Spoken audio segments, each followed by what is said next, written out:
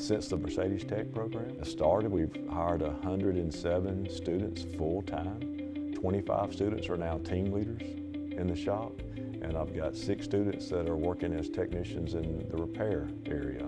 The Mercedes Tech Technician Program is a 2-year associate's degree program where we teach Mercedes vehicle technology. At Shelton, it's a school and work every week program.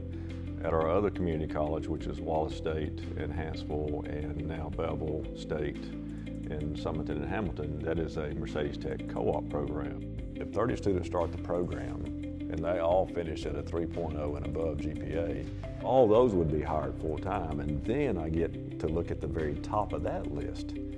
Whether that's 2 students or 3 students or 4, they would be selected to go into the 16-week apprenticeship program for repair. And when you think about vehicle technology today, it is much different than vehicle technology 20 years ago.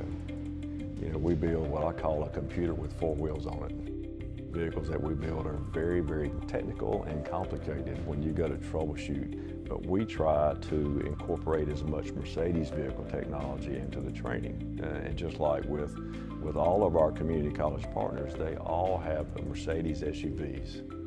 They're seeing it, they're knowing it, they're doing it. They're around the vehicles all the time, so it's not like a shock to them when they hit the floor. When you have a car that has over 100 control units in the vehicle to tell it how to function, that's 100 mini computers that tells this car what to do. You have to understand that, and you have to want to learn that, from the schematics of the vehicle to using your multimeter and knowing how to use your multimeter. The end result could be potentially for them a career of a lifetime. This is Mercedes-Benz.